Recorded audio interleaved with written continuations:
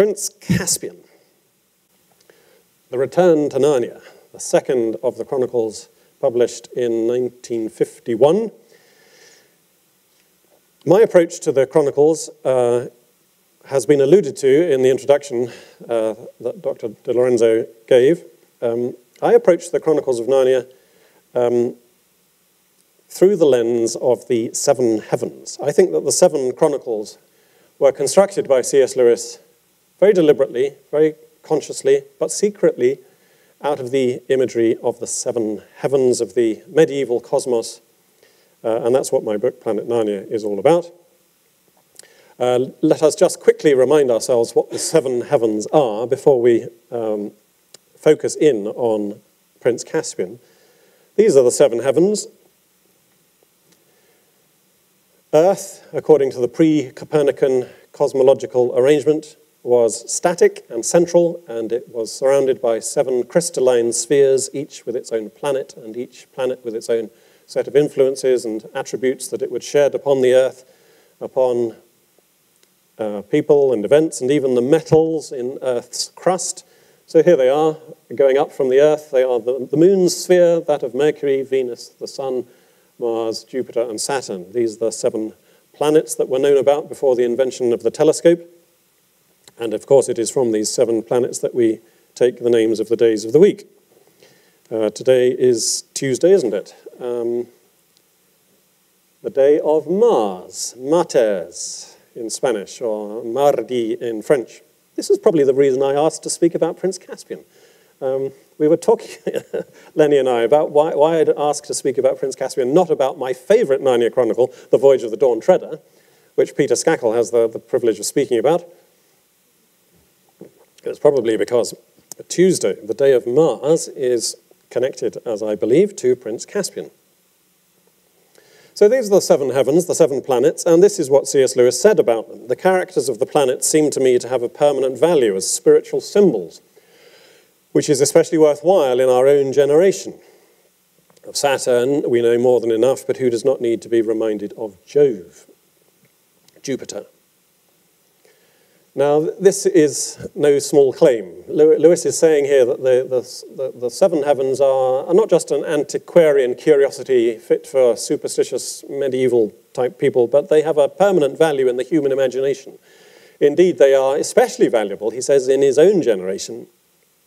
Now, why would he say that? Because his own generation was the generation that went through the First World War. That is why he adds, of Saturn, we know more than enough, because Saturn was symbolically associated with death. And 750,000 British servicemen were killed during the First World War. Lewis himself was very nearly one of them, as I will mention in a moment. But Saturn was not the only, or even the best way of interpreting reality, according to those with a medieval mindset. There were 6 other ways of interpreting reality. And the best of them was to be found in the symbolism of Jove, Jupiter. Here's an illustration from an edition of the Divine Comedy. The Divine Comedy is perhaps the greatest poem of the Middle Ages. And of course, as you know, in the Paradiso, the third canticle of the Divine Comedy, the pilgrim mounts up through the seven heavens in his ascent to God's throne. And here are the seven planetary characters depicted in the order of the days of the week. So here on the left we have the sun in his burning fiery chariot, and then going across we have the moon for Monday, Mars for Tuesday, Mercury for Wednesday, Jupiter for Thursday, Venus for Friday, and Saturn for Saturn Day. But I want to focus in on Mars, Martes, for Tuesday. You see him there with his helmet and his chainmail. And we all know that Mars is the god of war. I played for you the movement from Holst's Planet Suite, Mars, the bringer of war, as you were coming in. We'll talk about that a little bit too in a moment. It's my belief that Mars provides Lewis with his spiritual symbol, his imaginative blueprint, which governs the way that he writes the second Chronicle of Narnia, Prince Caspian. And if we want to understand the message of Prince Caspian, I think we need to understand the martial symbolism that goes to make it up. If you know Lewis's book, An Experiment in Criticism, he says there that every work of literary art can be analysed under two heads, both as something made, a poema, a work of poetic skill, and as something said, a logos, a work with a message. And a lot of people jump to the logos, to the message. They want to know, what's the point of this book? What's Lewis saying? What does it mean? Without, first of all, paying due attention to the way that it has been constructed. So what I want to do in this talk is first of all, address the way Lewis constructed Prince Caspian out of martial symbolism, and then we will look at what it says, what messages we might take out of it for our spiritual journey through Lent.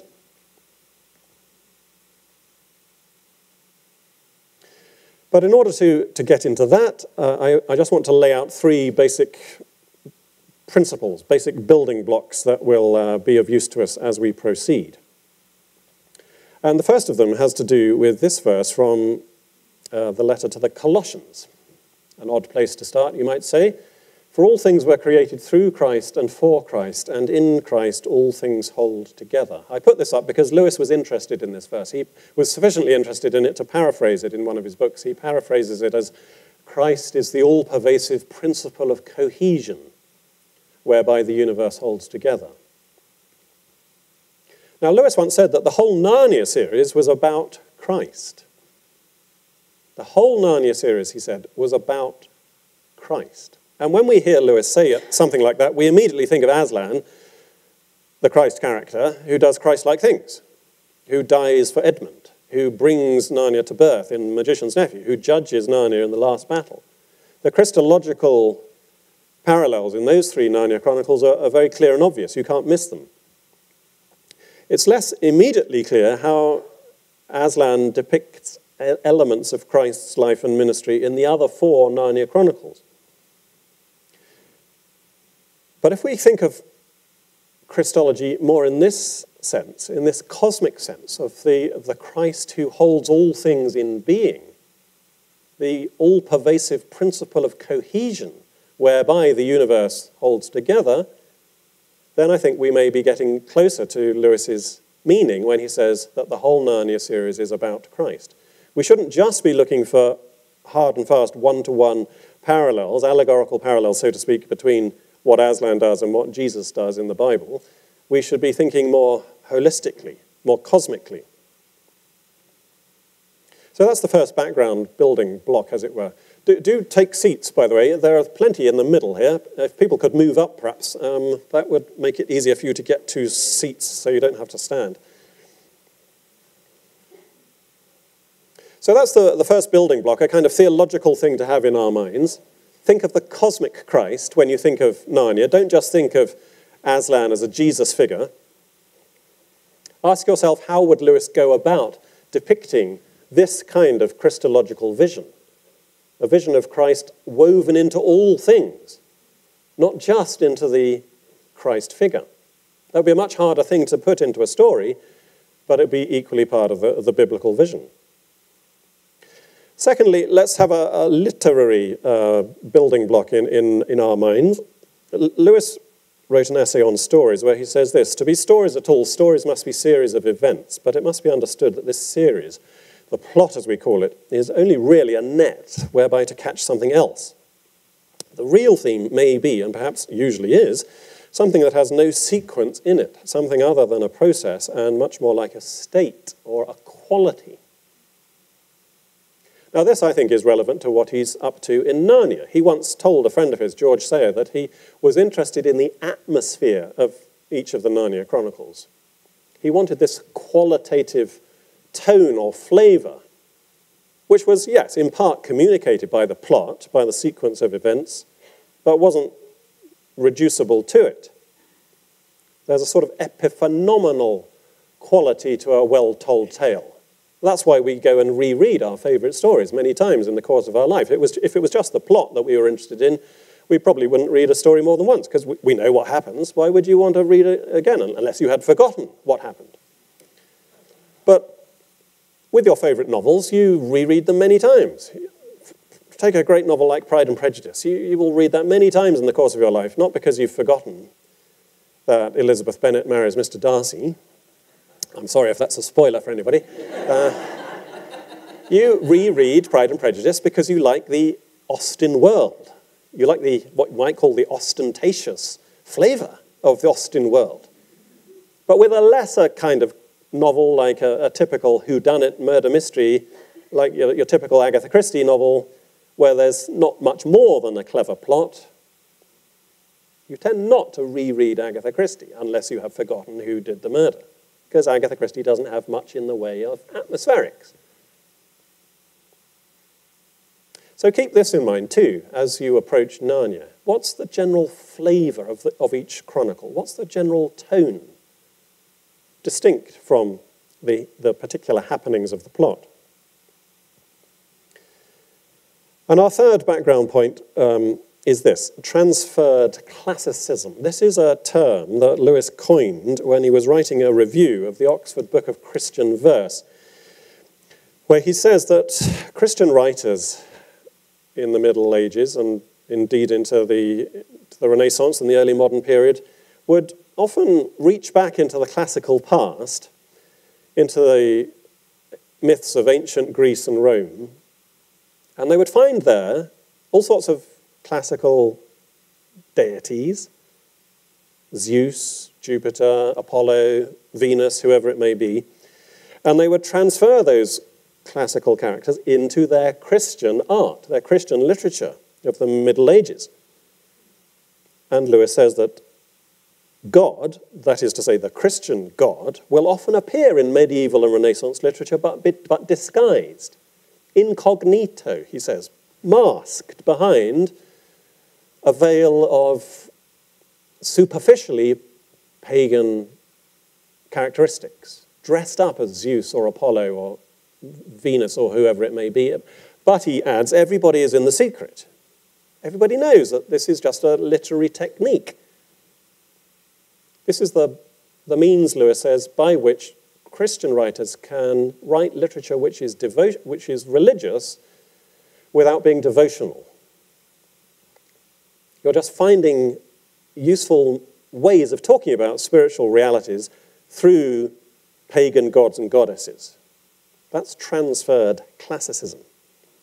It's baptizing classical mythology and turning it to Christian effect. In a way, it's similar to what we find St. Paul doing in the book of Acts. You remember, here he is, St. Paul preaching to the men of Athens. On the Areopagus, you can see the Parthenon in the top left-hand corner. And what does St. Paul say to the men of Athens? He says this, God is not far from each one of us, for in him we live and move and have our being, as even some of your poets have said, for we are indeed his offspring. And who is St. Paul quoting here? He's not quoting the Hebrew scriptures, he's quoting two Greek poems about Zeus. One by Epimenides, one by Aratus, and the original said, in Zeus we live and move and have our being, for we are indeed Zeus's offspring. Now, of course, St. Paul isn't encouraging the men of Athens to worship Zeus. He's just using their knowledge, their very incomplete knowledge of the divine nature, and using it as a kind of springboard into his presentation of the gospel. He's saying, as it were, you're right that we live and move and have our being in God. You're right that we're God's offspring, but you're wrong in calling him Zeus. He is, in fact, the God and Father of our Lord Jesus Christ. It's a kind of transferred classicism, as it were. So there's a scriptural precedent for what these medieval and Renaissance authors were doing. And I think that Lewis, in his own way, in his own time, adopts this technique himself, very interestingly, in the Chronicles of Narnia. So those are our three background points. Now, just one other preliminary, provisional thing before we get to Prince Caspian, and that is a very quick trot through Lewis's life and his interest in martial symbolism before we come on to Prince Caspian itself. When Lewis was only about 4 or 5 years old, according to Walter Hooper, he wrote a story, an incomplete story entitled To Mars and Back. We know about this. It exists in 2 pages of Lewis's immature handwriting, It's published in the book C.S. Lewis, Images of His World, first edition, if you want to read it. And that shows us Lewis's very early interest in things martial. It continued. If you look at Lewis's early poetry, there's a lot to do with knights and their steeds. The chivalric ideal was evidently growing upon Lewis from an early age, and when he was about 16 or 17, he encountered Chaucer's Knight's Tale. And here's a page of notes that I found in Lewis's handwriting. This is from Lewis's complete Chaucer. This is notes that he made in the end leaves of his volume of Chaucer. And he's saying there, you see the Knight's Tale right at the top?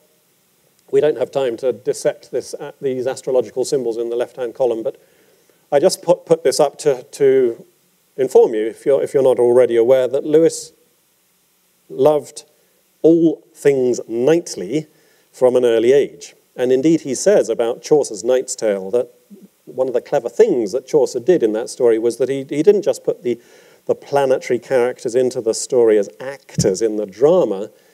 No, he in addition wove the appropriate influences, the appropriate planetary influences into the plot of the Knight's Tale. He says that in the discarded image.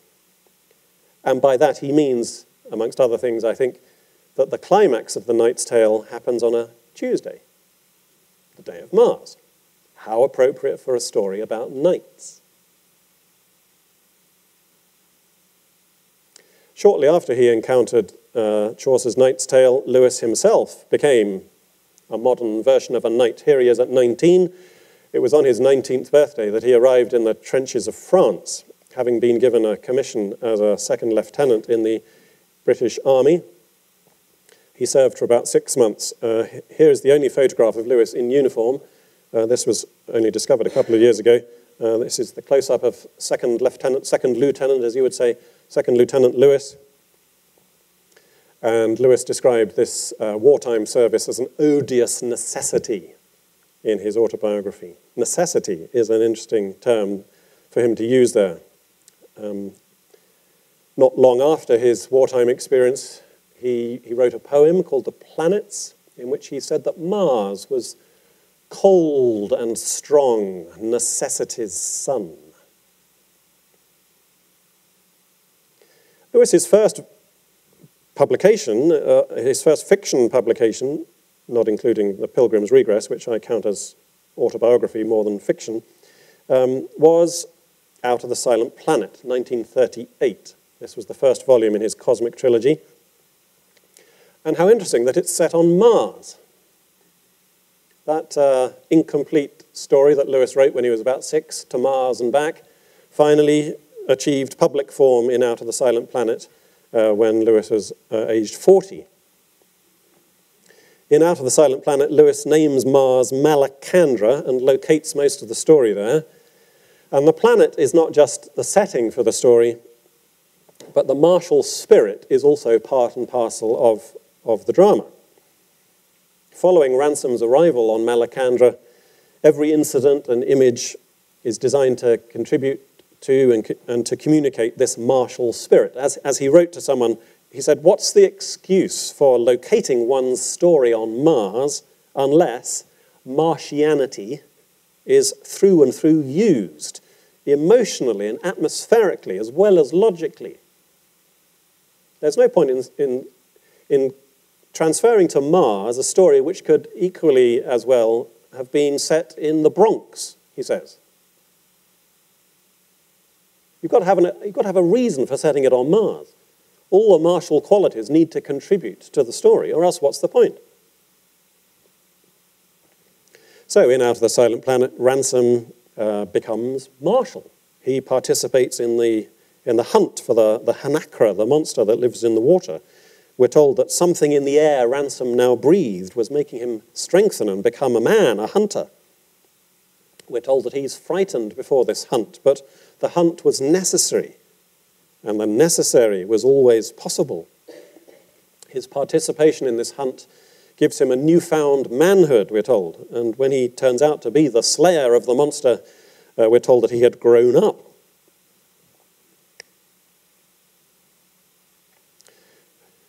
Before leaving this story, let's just notice one other recurrent image throughout the book, and that is the tree. You may recall, if you've read Out of the Silent Planet, how there are ancient woods that have now been turned to stone. One of the races that live in Malacandra live in the forest lowlands. Another race lives surrounded by forests, mentioned many, many times throughout the story. A third race is likened to trees. Ransom comes across such trees as man had never seen, and so on and so forth. And all these references to trees are not accidental. They are part and parcel of the planet's presiding deity, because Mars was not always and only the god of war. Originally, in Roman mythology, he was a vegetation deity. He was associated with trees and forests. He was known as Mars Silvanus. In one of Lewis's books, he mentions the twins whom Rhea Silvia bore to Mars and who were suckled by a wolf.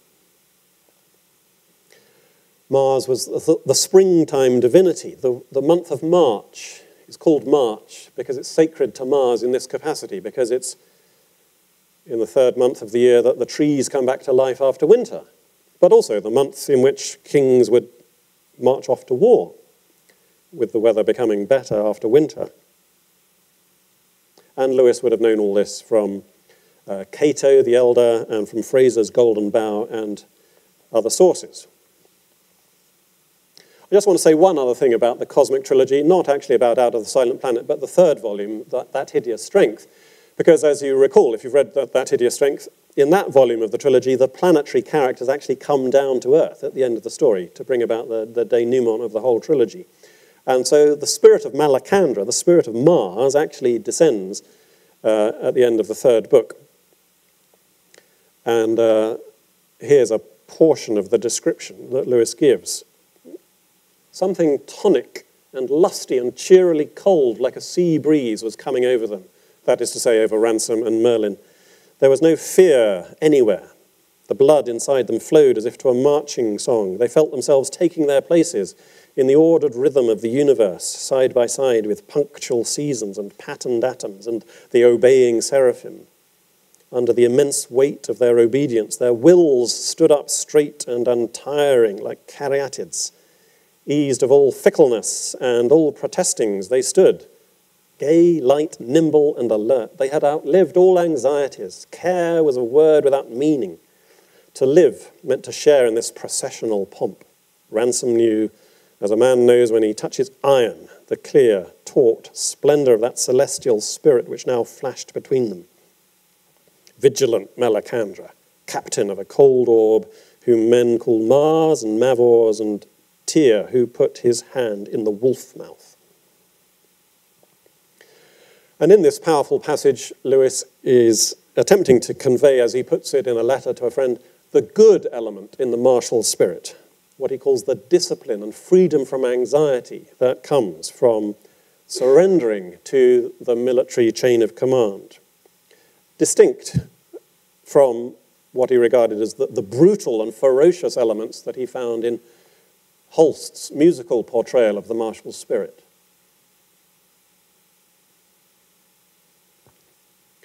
Just one other last quick thing about That Hideous Strength, and that is the character Mark Studdock. He, as his name indicates, has a special connection with Mars.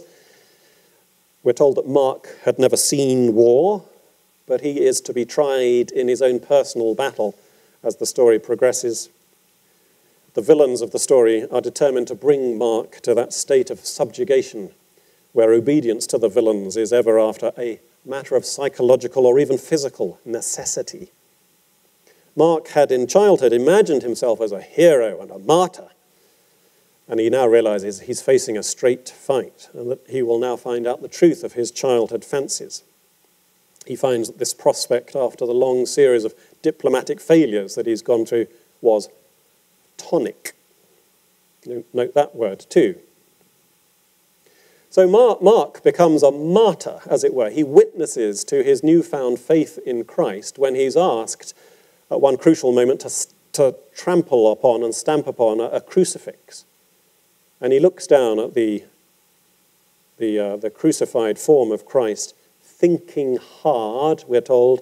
Mark, thinking hard, looks down at this defenseless wooden figure on the crucifix, nailed and helpless, and the object becomes for him a picture of what happens when the straight meets the crooked. And he remains straight. He doesn't join the crooked side. He witnesses to something which he's not quite sure of yet. I mean, this is not an explicit conversion moment, but it is the moment of truth for Mark.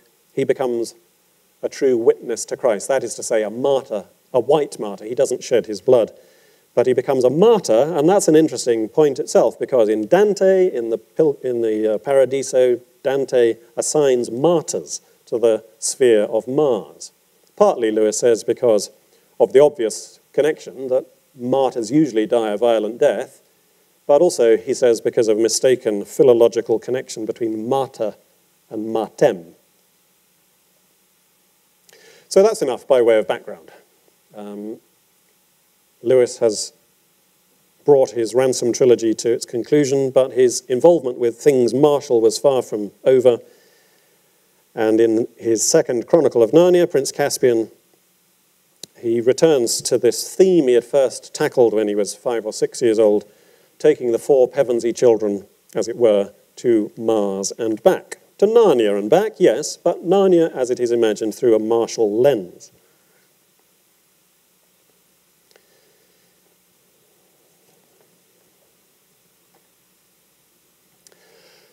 So, Prince Caspian, where are we? It's 22:30. I've got another half an hour. Good. How interesting that an early scene in Prince Caspian involves the planets. Remember how Dr. Cornelius takes the young Caspian up the tower at night and shows them the conjunction of Tava and Alambil. And this conjunction is interpreted by Glenstorm the Centaur as betokening some great good for the sad realm of Narnia. The stars foretell success if the old Narnians who live in hiding come out of hiding and try to overturn the usurper Miraz. So Prince Caspian is a war story. It's the civil war of Narnia, as Lewis elsewhere describes it. It's the great war of deliverance, as it's described in the timeline of Narnian history. And if you saw the recent film version, you will remember how they went to town on the battle scenes. They tried to turn Prince Caspian, I think, into sort of, Tolkien for younger viewers.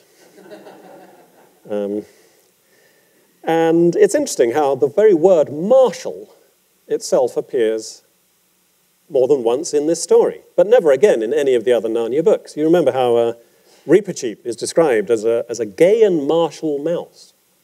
Gay, night, nimble and alert, rather like what effect Malacandra has as he comes down at the end of the Ransom trilogy.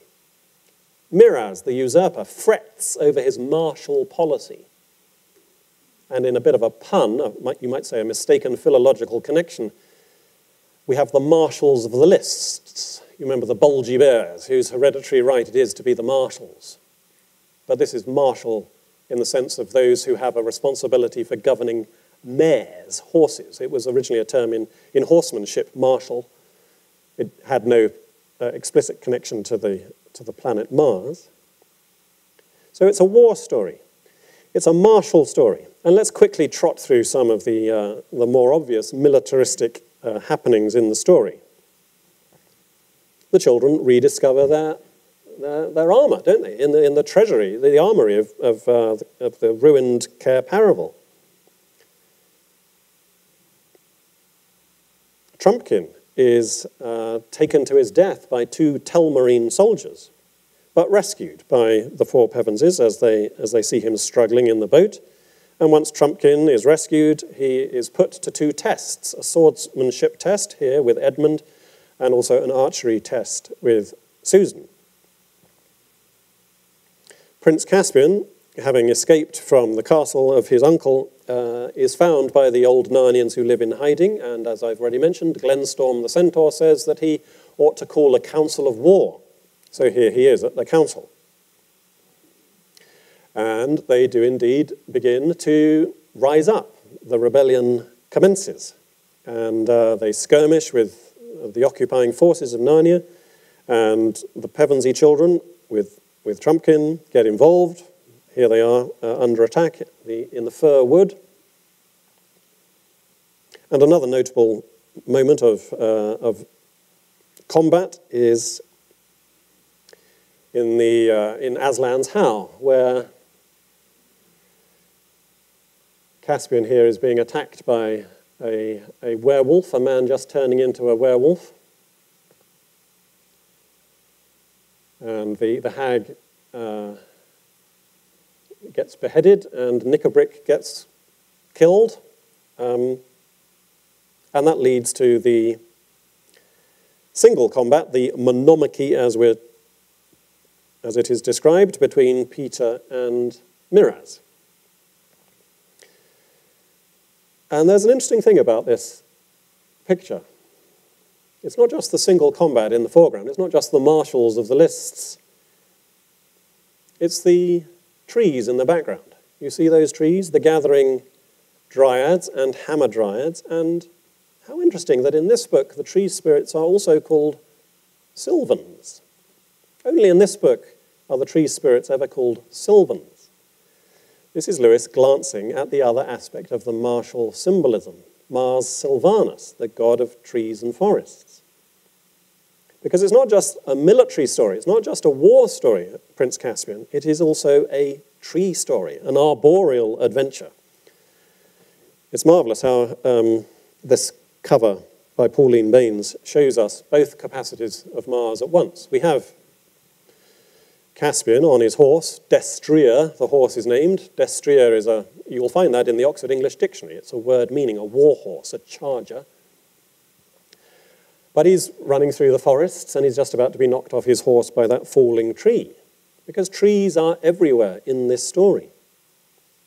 Mars was not always and only the god of war. He was originally a vegetation deity. And look at this image from Pompeii. If you doubt what I'm saying, here's a picture showing Mars in both capacities at once. Yes, he's the god of war with his shield and his spear and his helmet, but he's standing against a backdrop of burgeoning vegetation.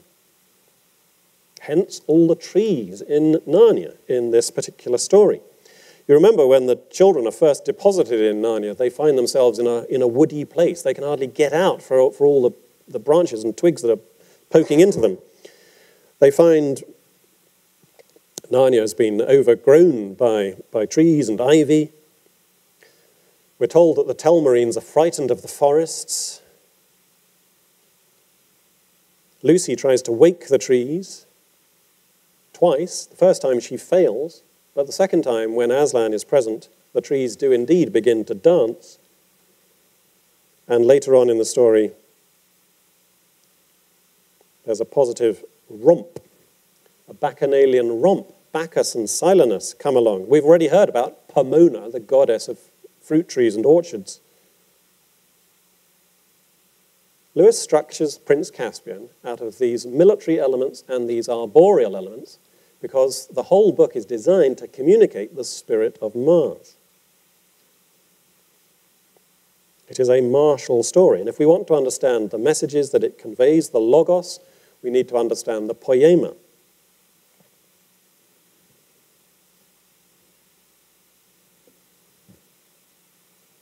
So here are a few thoughts about what Prince Caspian communicates in terms of a spiritual or religious or Christian message. And perhaps the most obvious message conveyed by the means of this martial poema is what Lewis communicates explicitly in Mere Christianity, where he says that the idea of the knight, the Christian in arms for the defense of a good cause, is one of the great Christian ideas. Writing in the aftermath of a war that had threatened his country with Nazi rule, Lewis had obvious reason to champion this tradition of gallantry. In Prince Caspian, he's attempting to acquaint us and indeed delight us with what it feels like to live inside that chivalric tradition. Instead of stripping the knight of his armour, as he says elsewhere, you can try to put the knight's armour on yourself. He's attempting to provide his audience, his readers, with imaginative access to the discipline and freedom from anxiety that arise out of participation in the martial spirit. Deliverance by means of war is apparently an unavoidable necessity. Peaceful protest isn't going to get them anywhere. Narnia has degenerated into a tyranny under mirrors. Necessity, yes. Cold and strong, necessity's son. Lewis's wartime experience, an odious necessity. But elsewhere he says, interestingly, that necessity was always the tyrant's plea. Necessity is the tyrant's plea. They're quoting Milton, I think. But the same sentiment is found in Livy and Cromwell and Pitt, who observed that the claim of necessity could always be used by politicians to excuse any kind of behavior, however brutal and cruel. It's a reason of state. So knowing this, how did Lewis hope to make out that the necessity of his war of deliverance could be anything other than a tyrannical evil itself? Abusus non tollit usum. That was a Latin tag Lewis liked. Abusus non tollit usum. Abuse does not abolish use. Just because tyrants falsely claim occasionally that necessity will excuse their cruelty and brutality doesn't mean that there is never any such thing as a just war. For Lewis, as for St. Augustine, whose thoughts on the just war he quotes in a letter to a correspondent, the weapons of war could sometimes be legitimately wielded if real and honest necessity arose. But how to characterize real necessity? Lewis wishes to call it the necessity of chivalry. That's the title of an essay that he wrote in the dark days of August of 1940, when Britain was under imminent threat of invasion. He writes this article, The Necessity of Chivalry, in which he says that if we're to avoid tyranny, if we're to avoid being invaded by the Nazis, we must have chivalrous soldiers who, like Theseus in the Knight's Tale, in Chaucer's Knight's Tale, know how to make a virtue of necessity. That phrase you may often use, making a virtue of necessity, that comes from Chaucer's Knight's Tale. And in this article, The Necessity of Chivalry, Lewis repeats how important it is that the knightly ideal in the Middle Ages brought together two things that have no natural tendency to gravitate towards one another. The knight, he says, is a man of blood and iron, but also a gentle, modest, unobtrusive man. The knight is fierce to the nth degree, but also meek to the nth degree. He combines both characters. And to Lewis, this knightly ideal wasn't an outdated curio, but a living reality, practical and vital, as he puts it in this article. He was no less admiring of it in his adulthood than he had been as a boy when he first was acquainted with Chaucer's tale.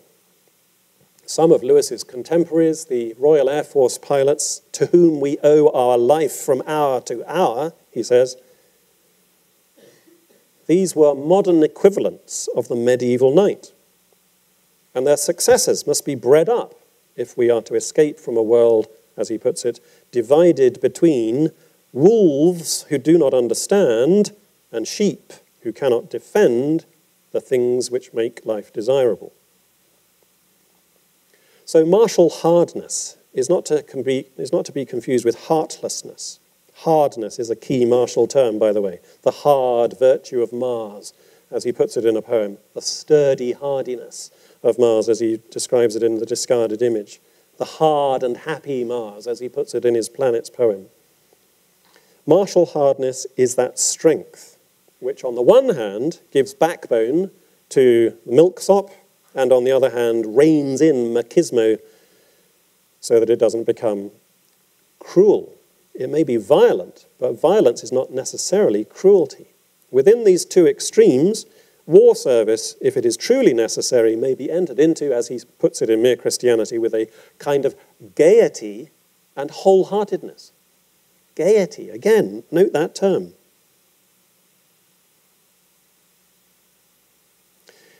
It's this unashamed wholeheartedness that may explain why some critics think they found in Narnia a glorification of conflict and retribution, a legitimizing of cruelty. Lewis thought that there was a place for duly retributive justice and for a just war. And indeed, he went on the offensive in one place. He addressed the Oxford Pacifist Society in 1940 under the title, "Why I Am Not a Pacifist." The brave knight, the chivalrous knight, who risks life and limb for the sake of the oppressed, richly deserves to be honoured. And if this honour happens to be easily corrupted by propagandizing politicians, so what? Abuse does not abolish use. But Lewis would have rebutted with vigour this allegation that Narnia shows something that is glorifying in and legitimizing cruelty. Chivalry imposes restraints on the practice of war so as to avoid anything which is unnecessary. And Prince Caspian memorably depicts that.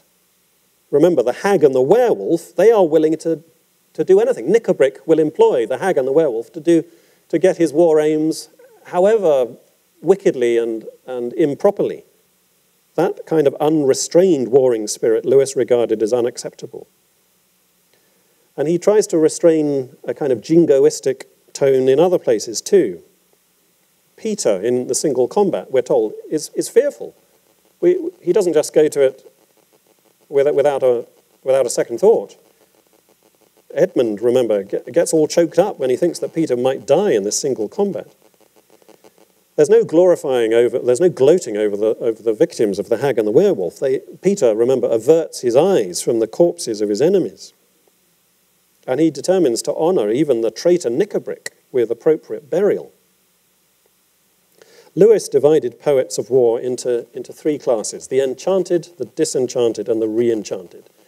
The enchanted include Sidney, Sir Philip Sidney, Macaulay, Chesterton, Rupert Brooke. The disenchanted are meant to include Siegfried Sassoon, and though Lewis doesn't mention him, Wilfred Owen.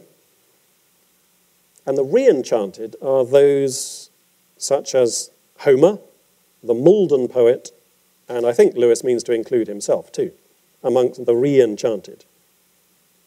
He says, "One is not in the least deceived about war." He knew war. He'd served in the French trenches. One is not in the least deceived. We remember the trenches too well. We know how much of the reality, the romantic view left out. But we also know that heroism is a real thing. So he aims to strike a balance between propaganda on the one hand and protest on the other. No doubt chivalry is a failure, he says. No doubt chivalry is a failure, but it is not such a failure as pacifism. Wars, even just wars, inevitably involve evil, but not so much evil as is involved in passively allowing aggressors to have their way. For evil to triumph, it is only necessary that good men do nothing. And so in his book on the 16th century, he sums up these views by stating, "We have discovered that the scheme of outlawing war has made war more like an outlaw without making it less frequent, and that to banish the knight does not alleviate the suffering of the peasant." The plight of the suffering peasantry in Narnia, that is to say the old Narnians who live in hiding, is alleviated. It's alleviated by Aslan's great thundering war cry in chapter 11. Aslan, we're told, who seemed larger than before, lifted his head, shook his mane, and roared. This is a key moment in the story, and here's the relevant paragraph. The sound, deep and throbbing at first, like an organ beginning on a low note, rose and became louder, and then far louder again until the earth and air were shaking with it. It rose up from that hill and floated across all Narnia, down in Miraz's camp. Men woke, stared palely in one another's faces and grasped their weapons. Down below that, in the great river, now at its coldest hour, the heads and shoulders of the nymphs and the great weedy bearded head of the river god rose from the water, Beyond it, in every field and wood, the alert ears of rabbits rose from their holes, the sleepy heads of birds came out from under wings, owls hooted, vixens barked, hedgehogs grunted. The trees stirred. This is the most militaristic moment in Aslan's role in the story. He's clearly the commander-in-chief. He requires Lucy's absolute obedience. He takes the boys' salute. He instructs Peter to knight Caspian. He is the Narnian lord of hosts, mighty in battle. And the children in the story must grow up into that martial spirit. So the boys harden into knights. Caspian, sleeping under the stars at night, begins to harden. All Edmund's battles come back to him. The magic in the air of Narnia has saved Susan's bowstring from perishing. Everything is prepared for them to live into this new martial reality, if only they will obey. But it's a frightening demand that Aslan makes, especially upon Lucy. Lucy, remember, has to witness to the others in her party. Even though she's the youngest, she has to go and wake them up in the middle of the night and tell them that they've been going in the wrong direction and that they must follow her. And if they won't follow her, she'll go alone. This is the moment of truth for Lucy Pevensey. It is a terrible thing to have to wake 4 people, all older than yourself and all very tired, for the purpose of telling them something they probably won't believe and making them do something they certainly won't like. I mustn't think about it. I must just do it, thought Lucy. And that's the turning point in the story. Lucy does her duty. She becomes a true soldier. It's not just for the boys. She does her duty witnessing to what she's seen, and she turns the company about so that eventually even Susan can receive the martial spirit. Susan, you remember, has been very reluctant to see Aslan, even though she knows he's really there. But she gradually becomes more susceptible to the martial spirit, taking Mars's weight of obedience on her shoulders, as it were. "You have listened to fears, child," said Aslan. "Come, let me breathe on you. Forget them. Are you brave again?" "A little, Aslan," said Susan. And in addition to this militaristic aspect, the trees also begin to participate more and more in the spirit of Aslan. Pale birch girls were tossing their heads. Willow women pushed back their hair from their brooding faces to gaze on Aslan. The queenly beeches stood still and adored him. Shaggy oakmen, lean and melancholy elms, shock-headed hollies and gay rowans all bowed and rose again, shouting, "Aslan, Aslan," in their various husky or creaking or wave-like voices. "The trees of the field shall clap their hands." Aslan is the true Mars, according to that technique of transferred classicism, by means of which pagan gods could serve very well for Christian purposes. And the children grow up into that spirit, because that spirit surrounds them in every part of Narnia, not just located in the Christ character, but located in the whole Narnian universe as it is depicted in this story. For God is not far from each one of us. In him we live and move and have our being, as even some of your poets have said, for we are indeed his offspring. The boys harden into the knights, the girls romp in the bacchanalian revelry with the swaying trees and the growing vines, and even seemingly unimportant little details like the discovery of the chess piece in the ruins of Caer Paravel at the start of the story. Even they contribute to the total effect. Of course, it has to be a chess knight, doesn't it? It couldn't be a chess pawn or a chess king or a chess bishop. Because everything in this story is conspiring to generate the appropriate martial atmosphere. In his single combat with Miraz, we're told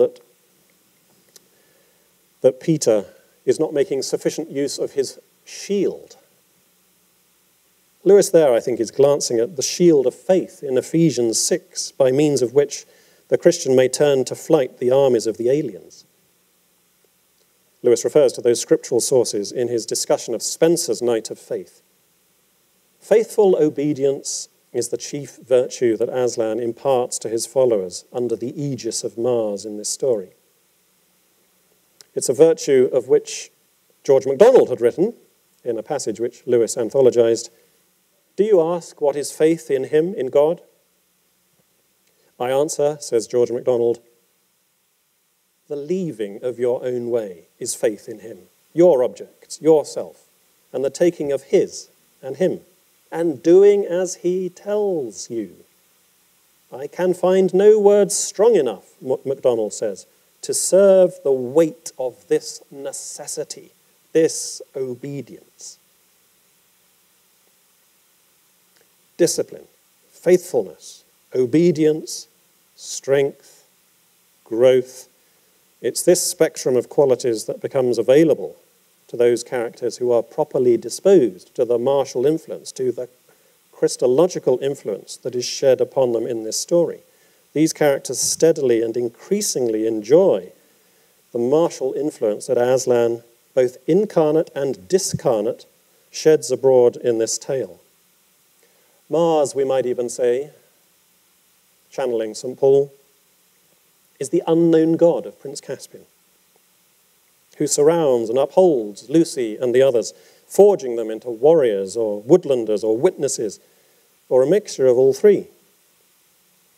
As the Apostle Paul had once stood on Mars Hill, the Areopagus, and proclaimed to the men of Athens the person of Jesus Christ, in whom we live and move and have our being, so in the second chronicle of Narnia, a very similar thing is done by C.S. Lewis. Thank you very much.